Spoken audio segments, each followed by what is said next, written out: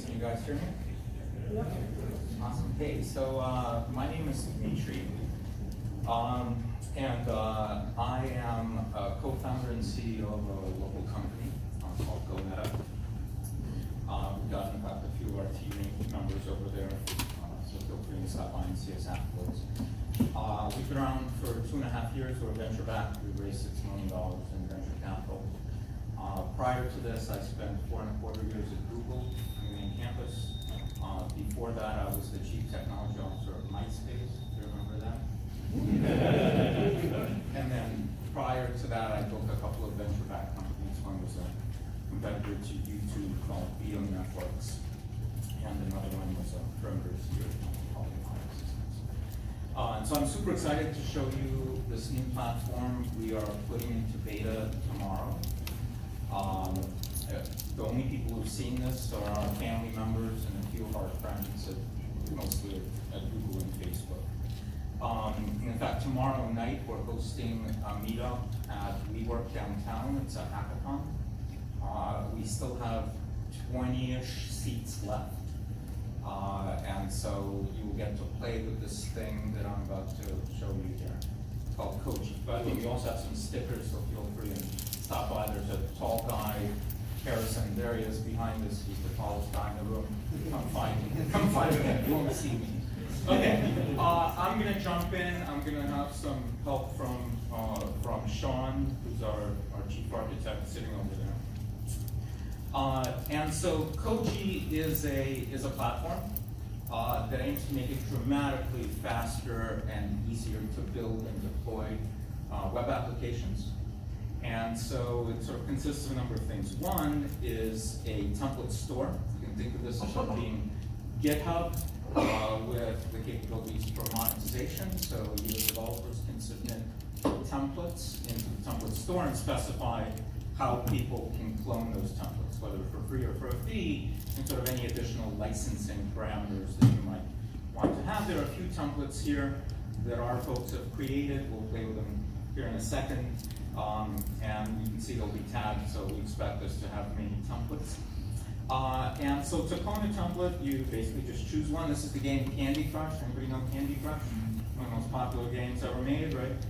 And so it's got a README page. In fact, this is just marked down, so you can make it look like anything you want. And then we can clone this template. And all we have to do to clone it, we don't have to open up a terminal. We don't have to sort of understand Git, even though this uses Git behind the scenes. We can just give it a name.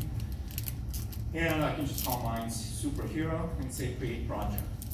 And so instead of cloning this repository onto my computer here, it is actually creating a Docker container. It's spinning up a Docker container on an EC2 instance on AWS. It takes about 30 seconds to do this. We're thinking maybe doing some kind of fun, maybe squirrel jumping around or something, sort of like this white loader thingy.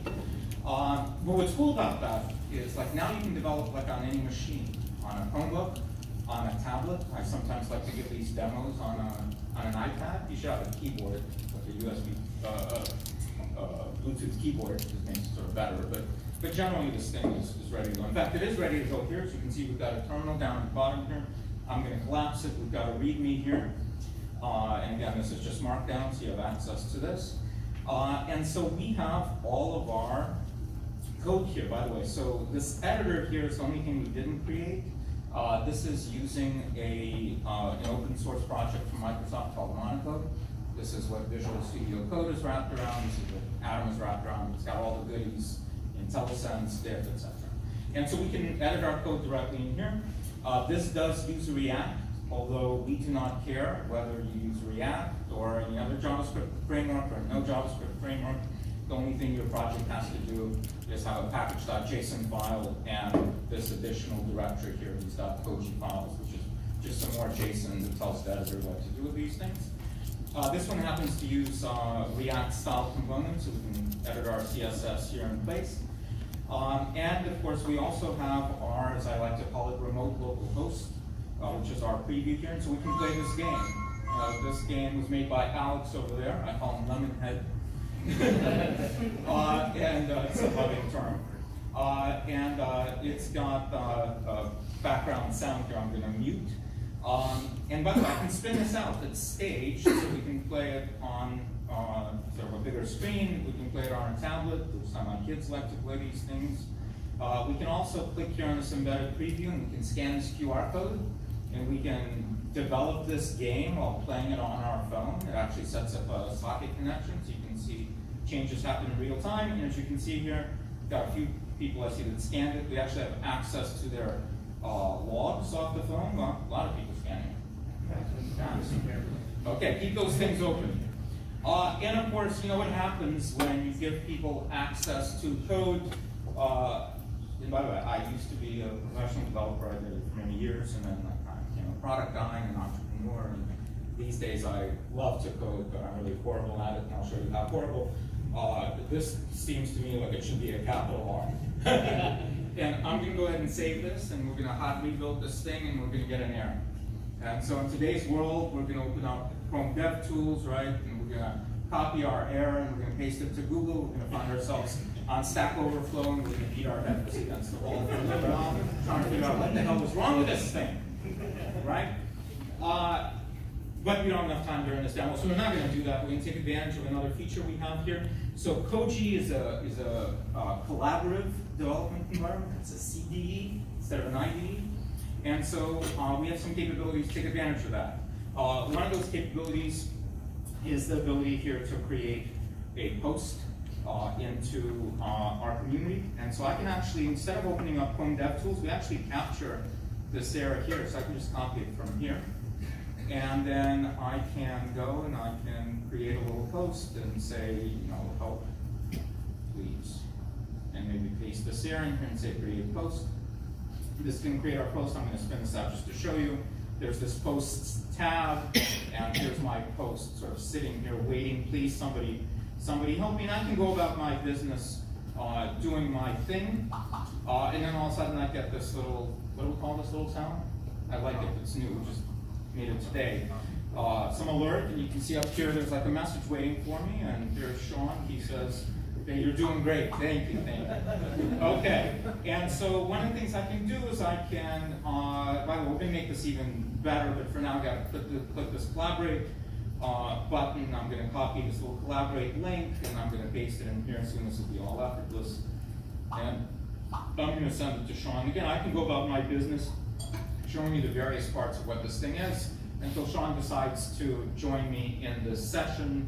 I can look at his profile, make sure he's not crazier than he actually is, and then I can say, yes, start session.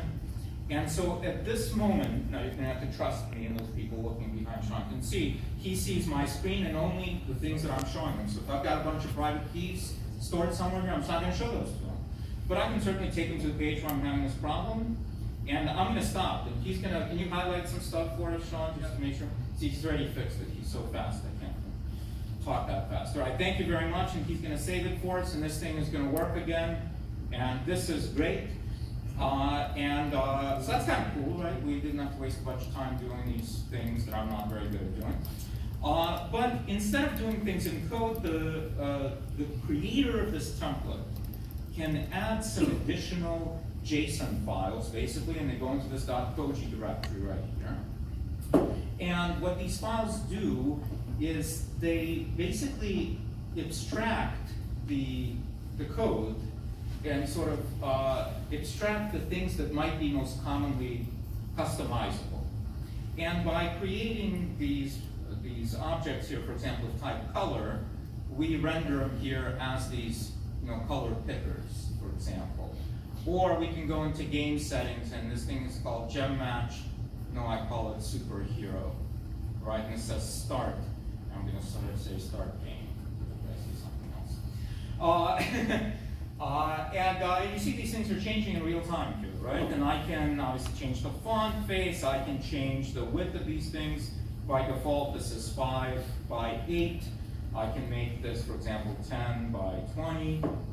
Right, and this thing will restart, and then we can play it, and it'll be much, much bigger. I actually have to refresh this. It's a bug I know about that we need to fix.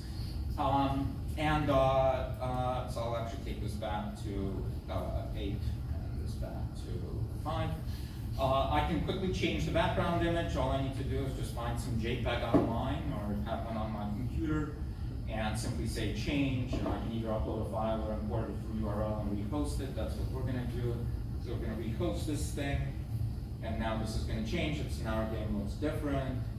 And then, of course, we can change the pieces. And again, all of these things are created by code and are then rendered in these different controls based upon the type, image, and other things that are here, right? And so by changing these game pieces, I can very quickly turn this game into this game here, which is what I made in about 7 minutes for my kids. They love it. My wife hates it. They love to play it on the tablet just to pull the tablet away from them. And this is, Superhero Crush. And these things make sounds and do their things. And so once we're sort of good to go with our game here, by the way, there's a thing that I'm not going to show you because we don't have it yet, but soon you'll be able to marshal sort of n number of users to play with your project in its current state, because it's staged. And so we can sort of send push notifications to people in the community who want to do this. It'll probably be a paid feature because we've got to pay them to probably play your stupid game. And they'll give you feedback. They'll record their screen and their microphone, and you can get a bunch of feedback from 100 people playing your game, make sure that it's good. It's not ready yet, so I can't show it to you. But let's say that we're sort of done with it. All we have to do to deploy it is, go to Amazon and log into aws.amazon.com and create an account and go through that crazy, no offense, Amazon, thank you for hosting us.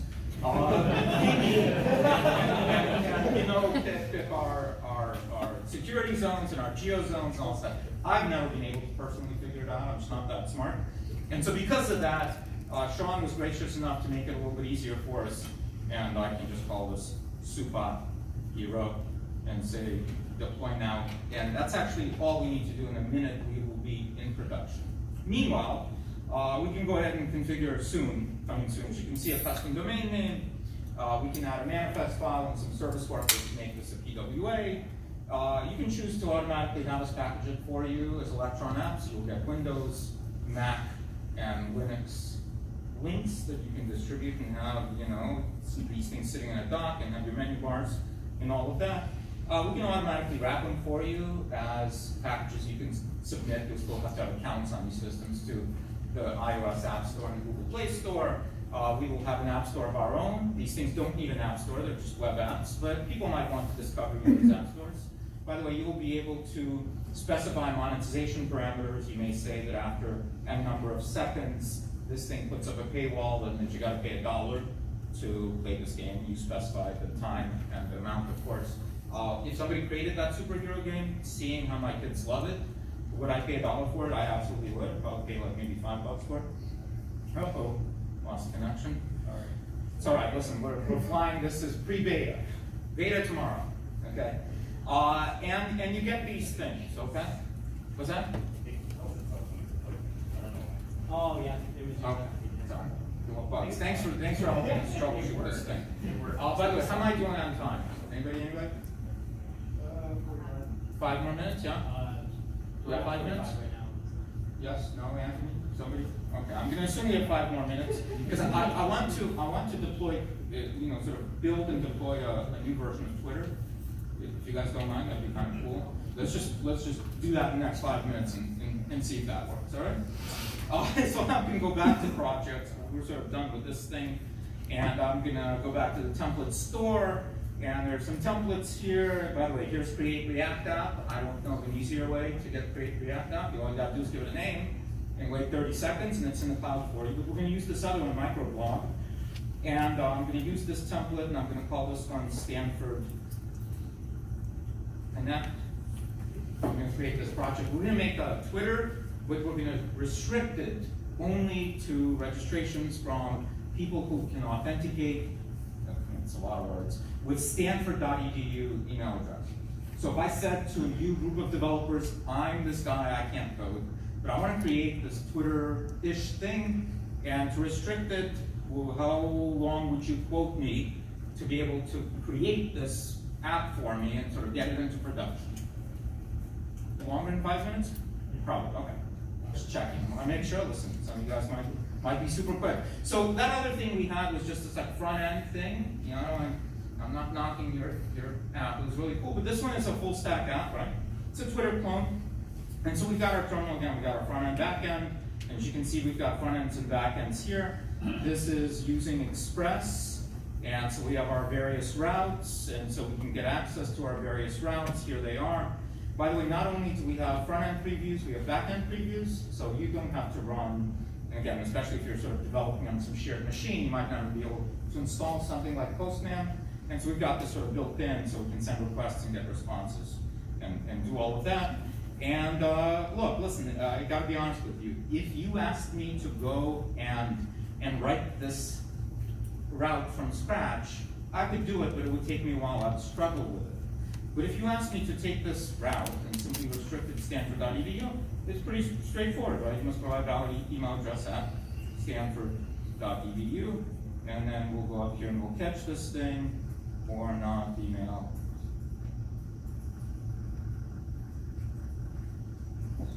I need to learn to type. Stanford.edu. I'm going to save this. So we're done with our back end. Congratulations. Now I can go into the front end and do all that stuff in code, but as you know, we've got these abstractions, and so we have global strings you could put in here, for example. Again, when I say we, I mean the creator of this template simply abstracted it, and so I can just go in here and say Stanford Connect, and this will change it across the entire app. What's happening, you know, at Stanford right now. And then I can go, of course, into my visual style, and this looks a little bit too much like Twitter, and so I can make my primary color pink. Refresh. I can refresh my thing. The full browser. By the way, you should all have a Sean with you when you're doing these things. It makes these things much easier.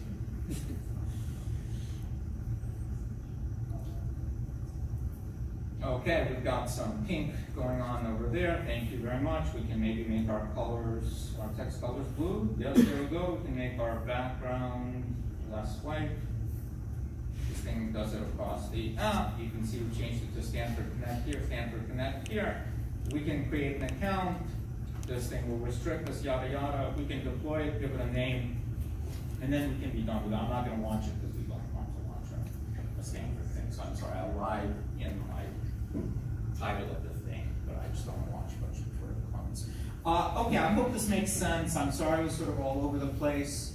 We're pretty excited about it. We're looking to you, if you're interested, to come play with us and create some templates, play with our templates, find the edges of this product. I'm sure it's got a ton of bugs. Maybe not a ton of bugs, a few bugs. And we're looking for developers of all sort of proficiency. So if you're super junior, you don't even know how to spell code, we want you. And if you're super senior, we want you, maybe even more. Okay, are there any questions? Oh, by the way, when we do deploy these like backends, like how do you deploy these backends? And so these things get, all these routes get packaged up as serverless endpoints, so lambdas, or potentially later Google Cloud Functions. There's also a persistent data store in there. This template was using Firebase, although we obviously don't care what the database is, but that template was using Firebase, and in fact was using a wrapper around the Firebase API that takes advantage of our Firebase account. So you don't even need to go and create your own account, but basically just namespace our account. So you can watch this thing. Does any of this make sense? Cool, questions? Do we still have time for questions? We have a few questions. Oh, great. If you want to take it off there. I'm sorry? You want to take it off? Take it off?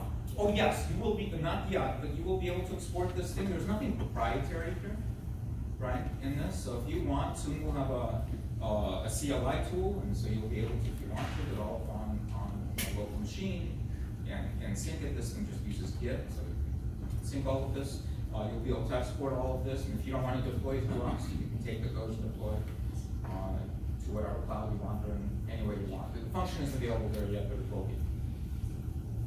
I'm assuming all the platform UI is built with React. Yes, it is. Okay, I'll have a lot of offline questions about Mac on React and how it all comes Cool. together. Sean's your guy. Yes. So So it looks like most of the customizations are like string substitutions right now, probably. So I'm curious, like how sensible you already have it or planning on making that kind of stuff. Sean, do you want to answer that? Yeah.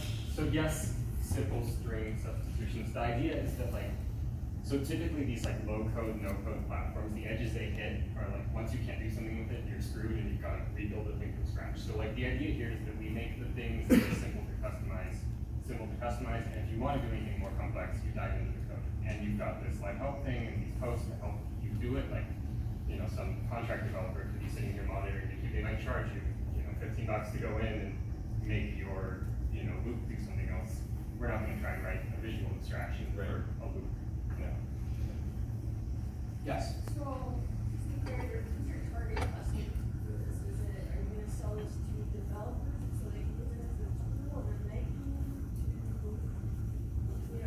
contract work, or It's a great question. or is it a customer trying to build as many templates as you can? Yeah, so we expect the business model to be as follows. You can use this tool free of charge. If you clone templates that are free, they're free. Again, the developer who uploads this template specifies the sort of licenses for the template. If they charge for it, then you've got to pay for that template. If you deploy through us, then we deploy to the Amazon cloud, we will bill you. If you use that marshalling function of being able to get a bunch of people to go and play with your app, sort of mid-build, we'll need to pay those people and we'll take some margin from it. If you choose to charge for your release app, you're making money on that through our app store, we'll take a piece of it. But generally, we're basically sort of taking pieces of things. If you're making money, we're making money. But the tool itself is free. I'm curious about the percentage that you would take for your app store. No idea. 98%, something like that? Less. When you were making changes to the Candy Crush app that you were making, did those changes hard reload for people that scan QR Yes. code? Did anybody see that? No? Come tomorrow and you'll see it. Yes, they do. They hot reload. There's actually a socket connection set up through a 9-frame. It hot reloads everything. So it's actually really powerful. Thank you for bringing that up. If you're working with, let's say, if you're a developer, you're working with a client that's remote, they can literally be on their phone, sort of saying to you, oh, I sort of like this or I don't like that. And they're seeing the changes in real time as you change these things. Yes? So, you mentioned you can export projects out Soon. What about the ability to import projects, and what does that do to the whole kind of store model that you got going on with cloning templates and things? What would stop somebody from actually just taking out a template once they bought it and sharing it on GitHub or obviously not GitHub, but something a little bit more renegade? It's a great question. In any of these things, so one of the companies I built before I went to MySpace and Google was a company called VO Networks, which is a competitor to YouTube. And people used to talk a lot about DRM, digital rights management, people stealing stuff. At the end of the day, generally, we're sort of not worried about there are sort of legal provisions that we can take to deal with that. But generally, we think that people are going to behave well, and if they don't, we're going to come to their house. Wrong things. But by the way, it's great. I hope that when we expand on that question is that how do you create a template? What is a template? Well, you can actually take a GitHub repository and basically clone it into Koji, add a few JSON files that basically let the Koji editor understand what this thing is, and now import it as a template. It has to go through our approval process, so we need to make sure you're not doing anything sort of nefarious. But generally, you can take it, it's just JavaScript and make it work. Yeah. And if you're familiar with the definitely typed repository for TypeScript, how they kind of just community source bindings for particular packages, we do something similar. So we have a Koji stubs repository on GitHub, and Create React app just clones Create React app from GitHub, but it references these stubs that someone created in this community repo that say, okay, it runs on this port, here's the start command, here's the build command, here's the Yes. If you're deploying an iPhone app, is it deploying in native code, or is it just a linear? It's creating a wrapper of a web view. and give you a package to submit to the store. So you still need to have an iOS developer account, go through all of that. We're gonna, if you guys have any more questions, we're gonna reach out to them. Perfect. We're gonna be the last speaker. Yeah, so.